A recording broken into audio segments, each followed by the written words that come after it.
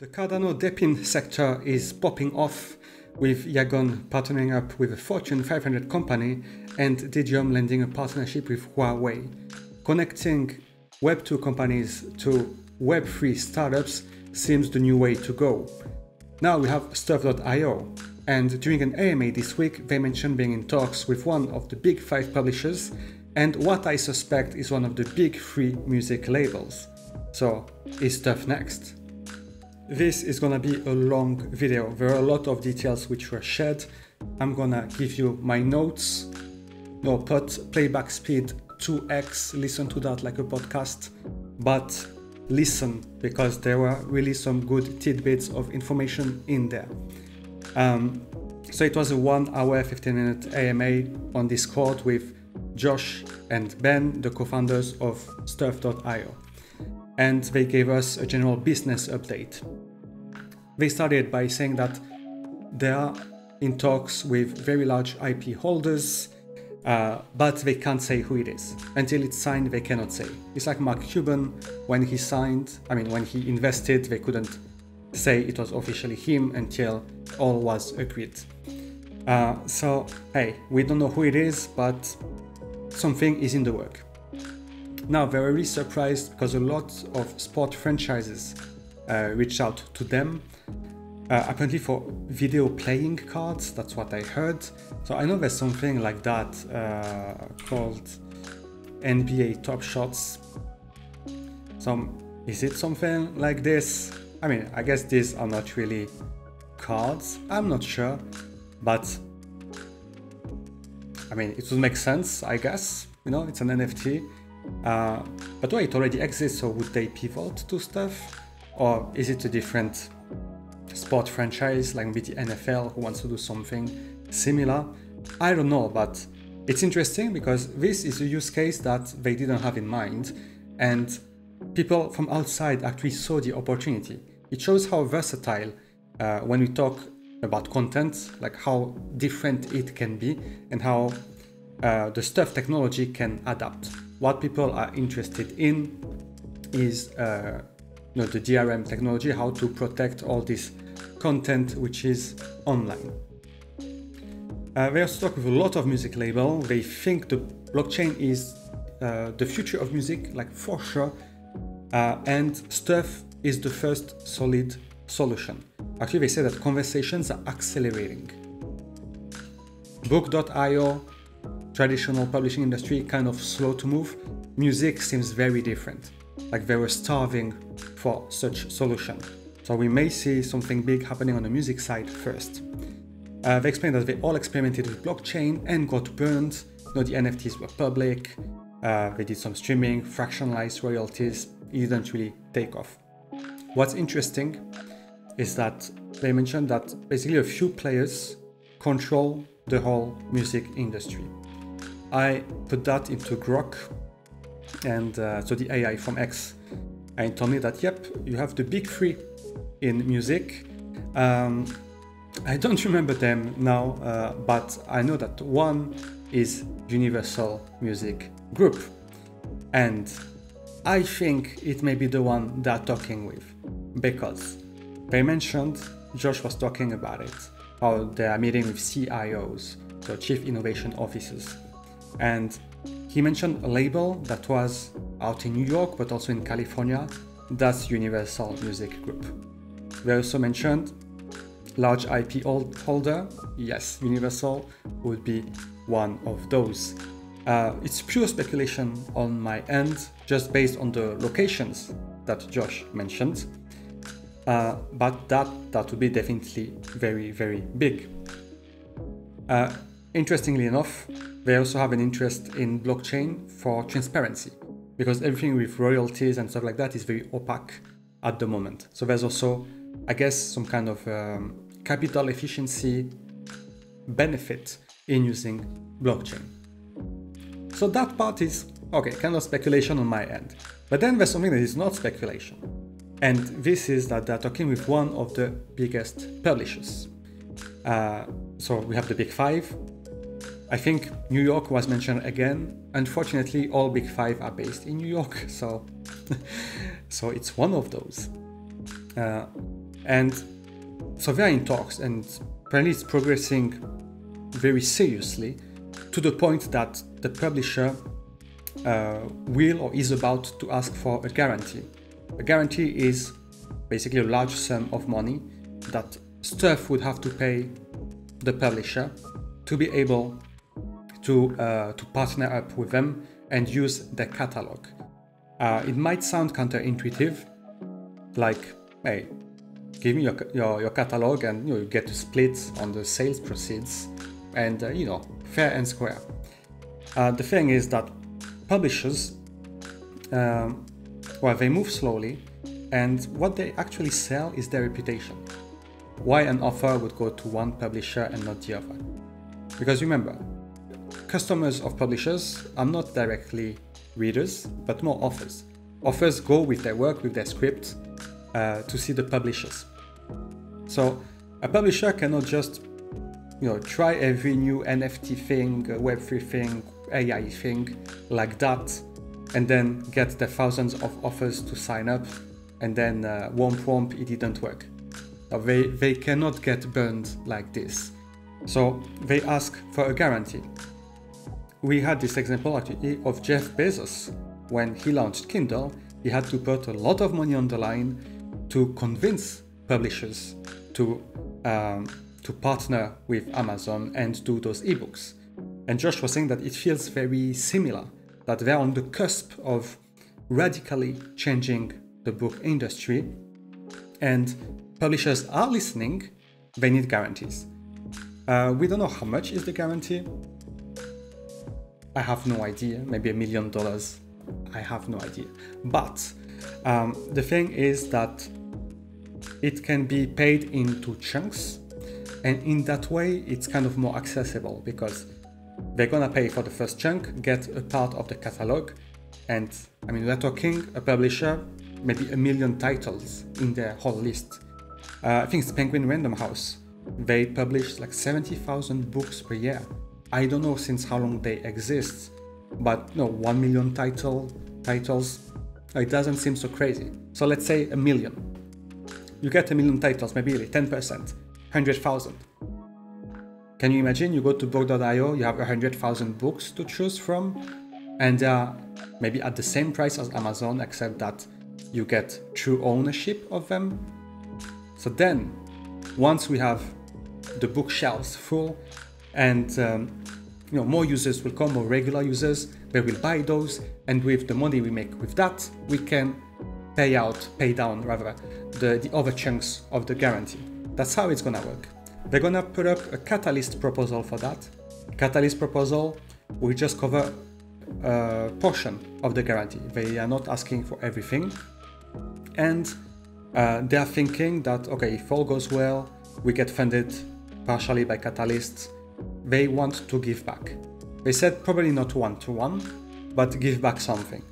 As a reminder, Josh is, I think, or candidated to be on the interim constitutional committee of Cardano, so he's well aware of how the Cardano ecosystem works.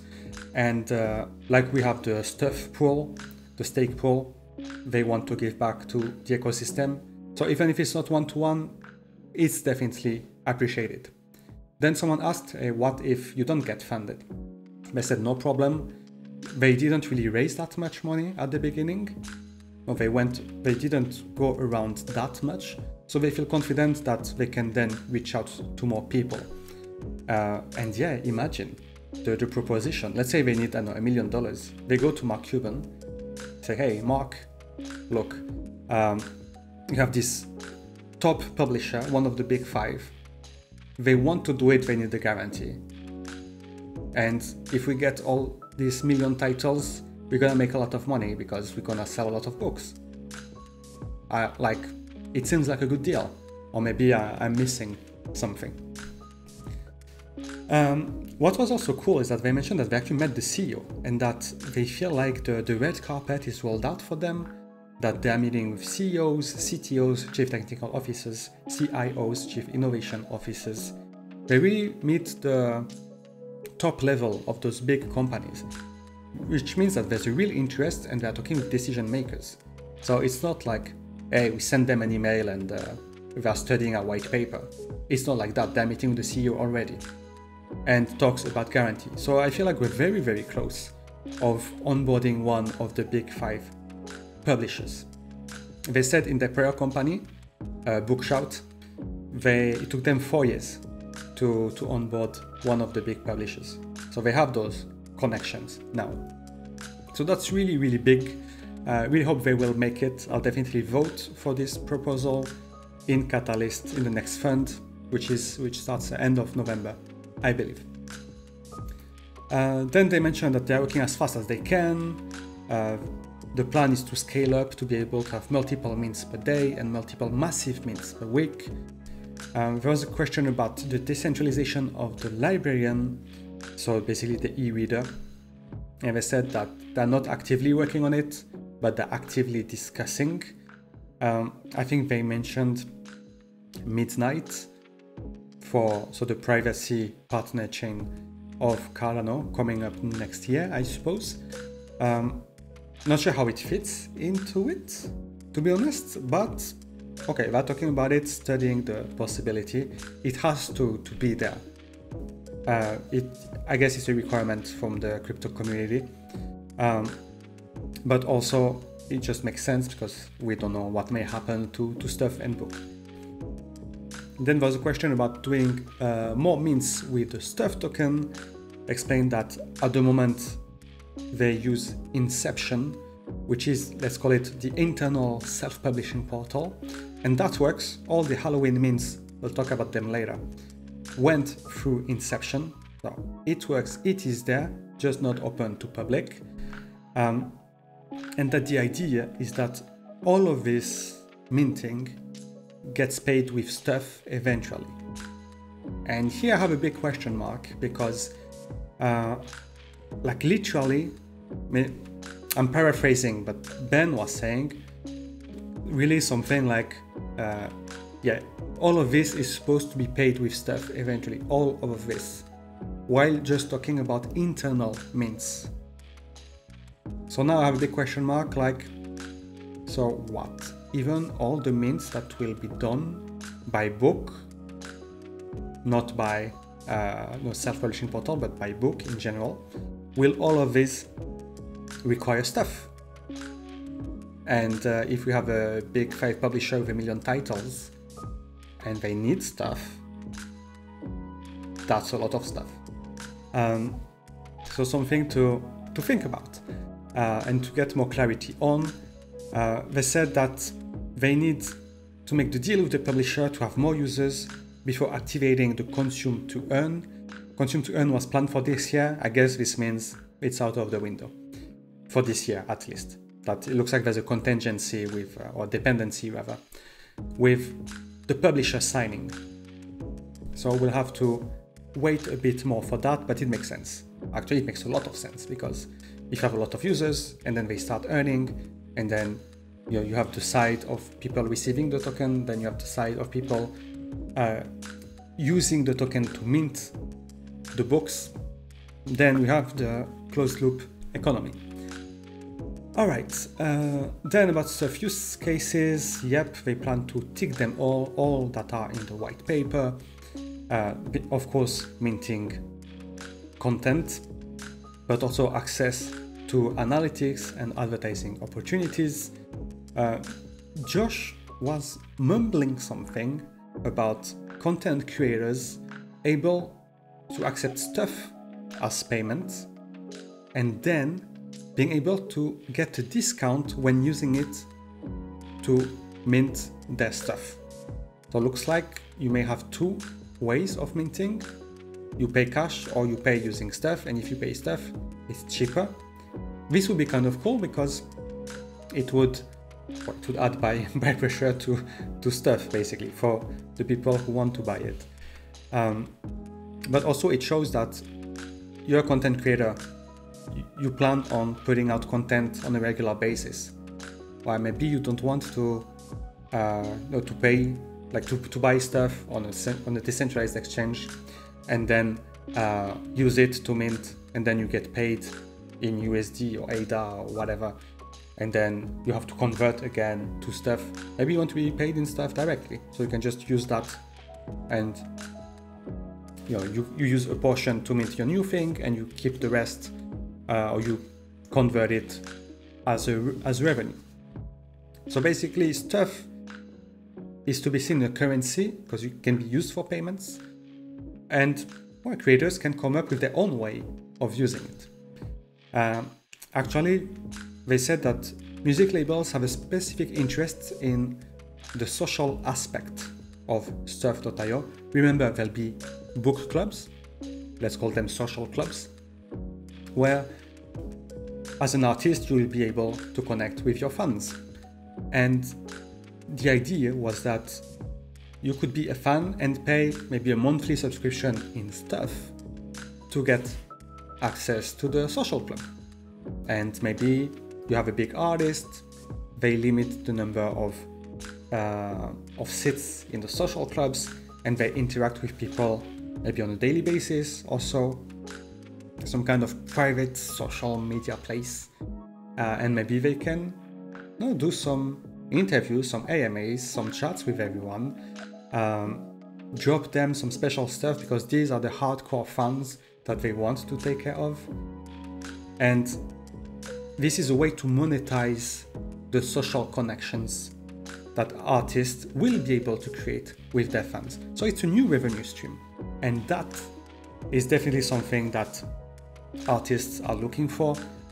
Remember, maybe 30-40 years ago, music artists will make music and earn from selling records, but now it moved to making money from concerts and from the merch they send, not really for selling music, because anyway now everything is free for streaming. So a new revenue stream is important to them. There was a question about mint and print in different languages.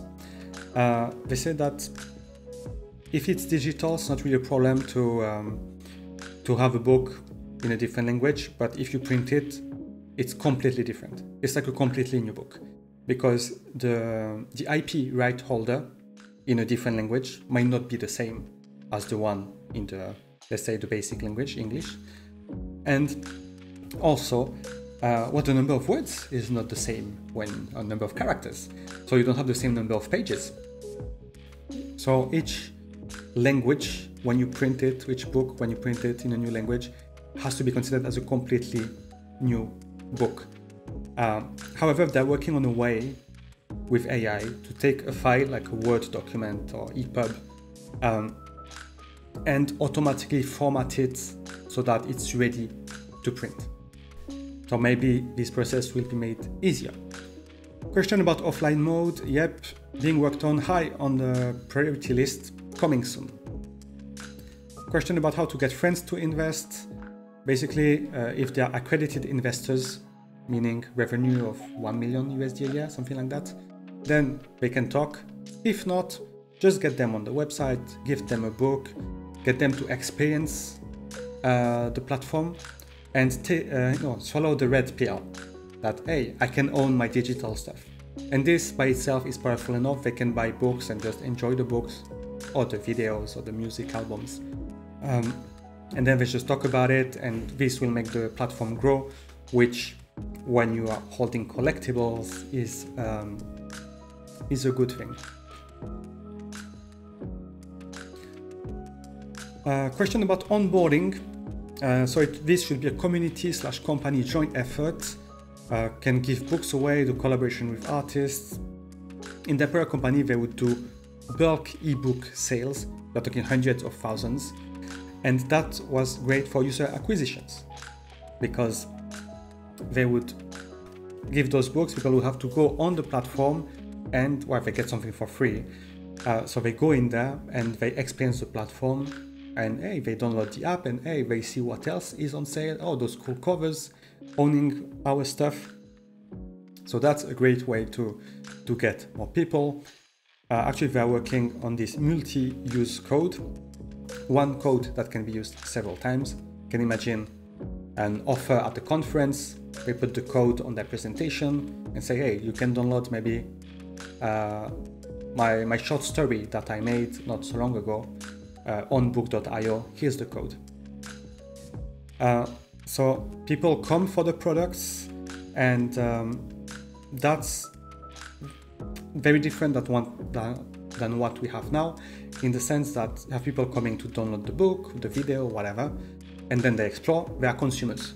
It's not like now where it's more crypto people who buy a lot of things just to speculate. I mean, it's great to grow your collection and have great covers, and maybe you have plans of selling some prints of them. That's fair. But there's definitely the profit-taking lens, whereas with a multi-use code and just general advertising, it's just normal people. They don't care so much about making money. They want to own their stuff, and if they can sell it and make some money back, that's cool. If they can earn some stuff tokens that allow them to buy more stuff, that's cool too.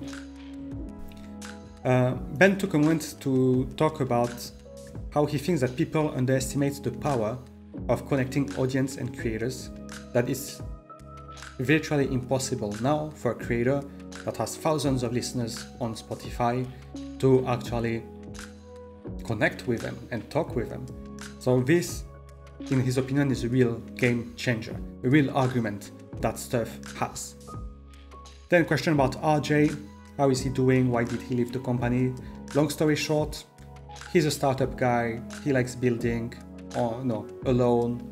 He's an architect, rather.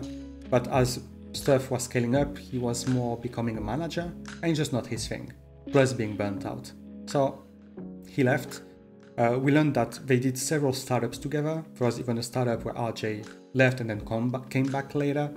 So the door is open, no bad blood, best of luck. So all good. And the IT team is still speeding up, still delivering, still working on several new things like the Kubernetes integration and so on. So they're not slowing down because one person left, just everyone else is stepping up. We learned that they have some meeting with investors lined up, meaning Ingram. I don't know if Mark Cuban is on the list as well, and the Bertelsmann Group.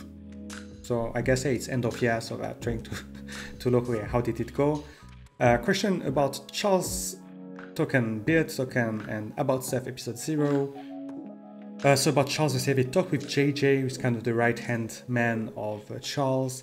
They got clearance to do things with the token.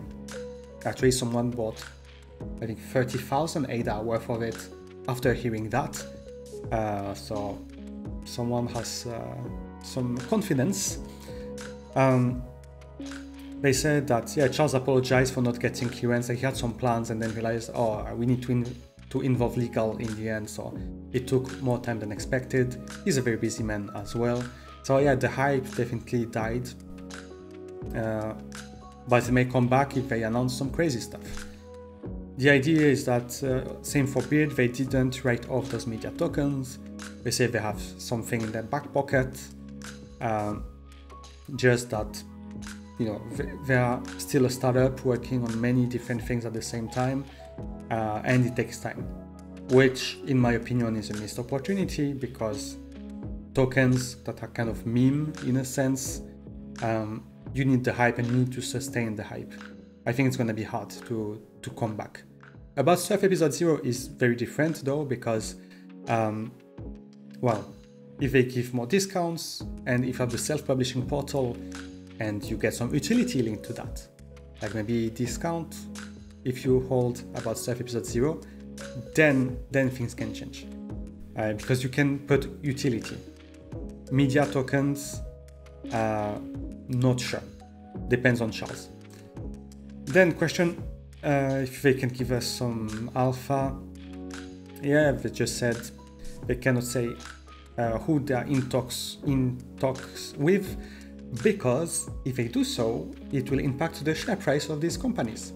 I'm not sure which way, to be honest, but this means that they're publicly listed. So it's not random companies, so it's like a small publisher or local music label. It's more important done that. And they mentioned a specific episode where they met like the CEO, CTO, CIO of a music label, and they had read the whole white paper and had very specific questions. So the interest is real. They are not taking time off their calendar to just, do like the Shark Tank and they listen, hey, what's your sales pitch? It's like, you have an interesting solution, we looked deeply into it, let's discuss more to see if it's a good fit for us. So lots of things that are happening, but they can't talk about yet. The thing is that those partners, they're not startup. No, they have a meeting today. When is the next meeting? In 2 weeks, in 1 month. So it moves more slowly, but at the same time, it's an opportunity for us, the staff team, to keep on building. And finally, they ended with saying that they apologize for not doing AMA for a long time. They'll try to do it more often. And also mentioned that they're in talk with Dan Friedman, not sure about what. And also talking with Lena for the Frog stuff. So maybe there's progress for that. If you bought the Frog stuff pre-sale pass with Genesis asset, maybe you'll get the first episode airdropped soon. Stay tuned. Okay, quick look at the mints this week. Starting off with new series Monday Meditations audio. Very small quantity, 200 units. The Spark Zarathustra audiobook. 45 OG price, floor 50 classic. It sold out at least. And covers were pretty cool.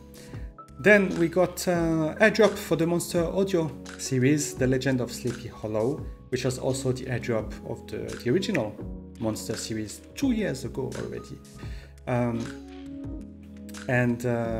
Floor of 80, 517 pieces. We had a flash mint on Halloween, The Devil is an Ass. I'm not sure what this book is about. 25 if you hold My Lady Nicotine. But you can see floor 44, offer 30, so if you got the discount, you're in slight profit. Another mint that happened on Halloween is the Wendigo from Monster 2.0, just half minted, but it's much higher quantity, 666.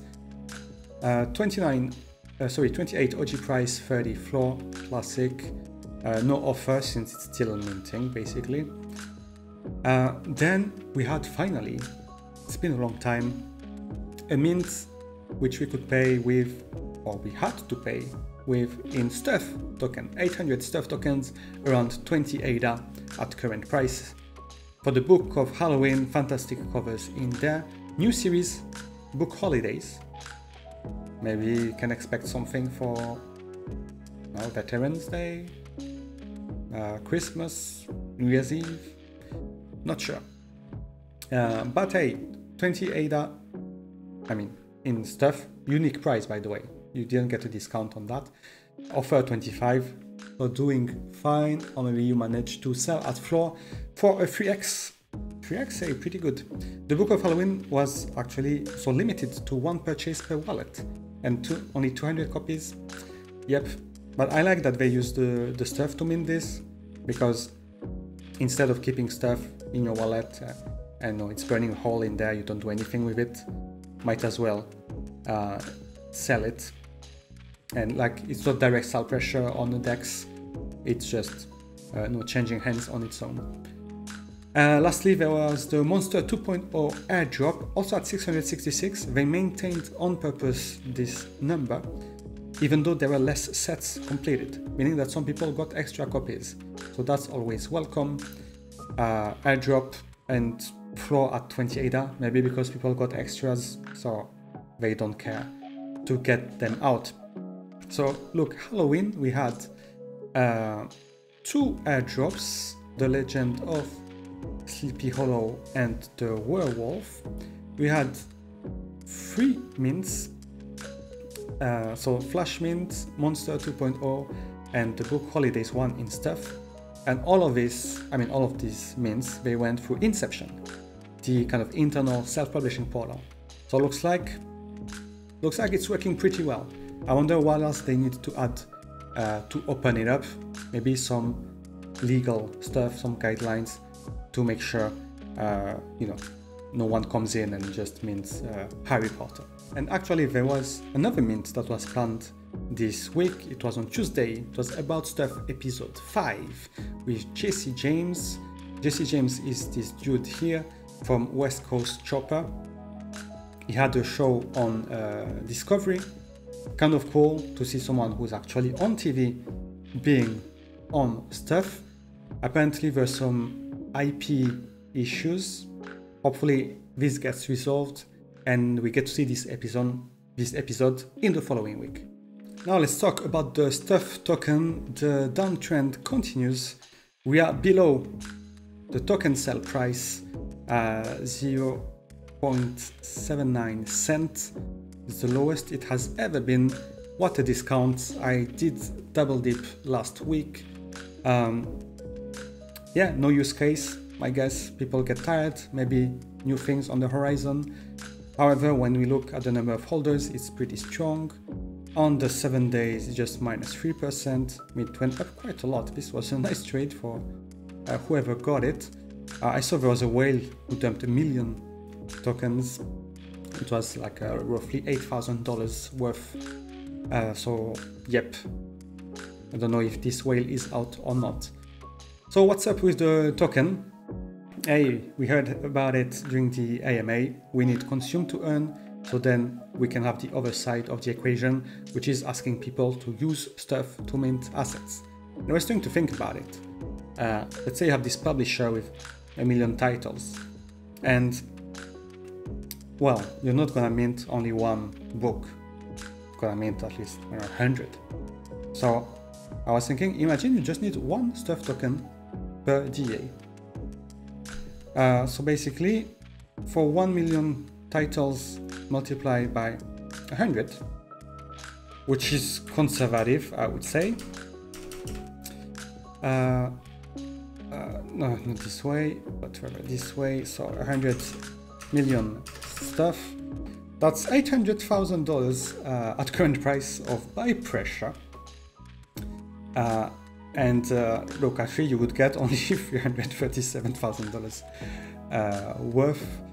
So yep, that's what people have to bear in mind. This is one publisher, 100 copies. You have best-selling authors, they do a few million copies alone.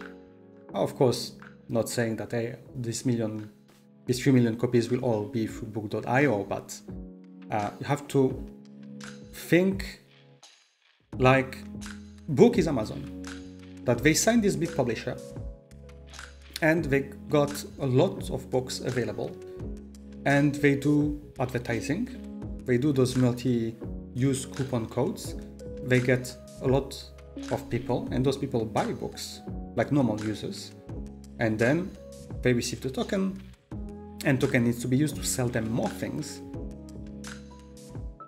So at some point it's a crazy economy on its own when you have millions of users and dozens or hundreds of millions of books. I say books, but then you have to expand that to music. Imagine music. They said conversations are accelerating more on the music side. Let's say they get Universal. And I don't know who Universal is, what is their best artist, but it's easier to imagine or to think about an artist who sells millions of albums than an author, maybe. And then they release that, and hey, you can buy a song. Maybe you just want one song, you don't want the whole album. Or maybe they release song by song, I don't know. But how many millions or even billions of items do you have between songs, movies, videos like YouTube videos, books? You have 1 billion ebook readers in the world. Even if they read only one book each per year, that's 1 billion ebooks you need to create. Again, not saying that everything will be on book.io, but it's to make people realize the size of the market. And once they get this publisher or this big label, it's like flipping the switch, and then you have a company, like a multi-billion-dollar company, that will need to buy Stuff token. Is this confirmed? We're not so sure. It's the idea on the white paper. Will they make special deals with those companies? I don't know. I mean, they need to pay a guarantee to a publisher so that they're able to sell their books. So I don't know, will the publisher use this guarantee to buy stuff tokens afterwards? I'm not sure. So this is still a bit opaque, but if it is indeed the end goal, as Ben mentioned, that all these means are supposed to leverage the Stuff token, is gonna be crazy amount of volume. It's gonna be crazy. Their past company had 6 million users. Put 6 million people on Book.io now. I mean, once we have maybe 100,000 titles, different titles, it's going to be a lot of token that they will earn and will probably never sell. So you have a big part of, I think, consume to earn that will be captured there. So I don't really expect, the liquidity to grow so much.